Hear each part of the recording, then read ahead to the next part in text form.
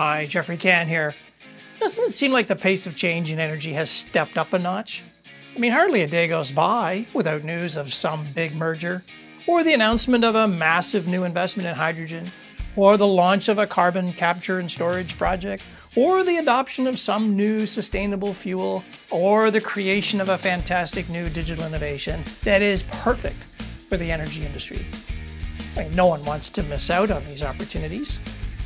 But we also have to keep transporting products and fuel for 1 billion cars and trucks, 300 million heavy haulers, 50,000 aircraft, and 30,000 ships. Our world depends on it. And we have to deal with rising threats from hostile cyber forces, talent shortages, climate change, ambivalent capital markets, and insistent regulators. The trilemma of the North American pipeline industry is its need to sustain its current business while transforming it for the future and securing it from this expanding array of threats. That's a tall order. And that's the theme of the annual API Pipeline Conference and Expo, taking place in beautiful Salt Lake City, Utah, May 6 to 8. Sustain, transform, and secure.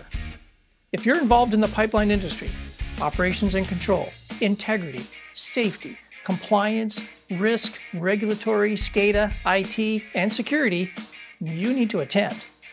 I'll be delivering an important keynote speech drawn from my recent book that pulls together insights into the future of energy. The conference takes place May 6 to 8 in Salt Lake City.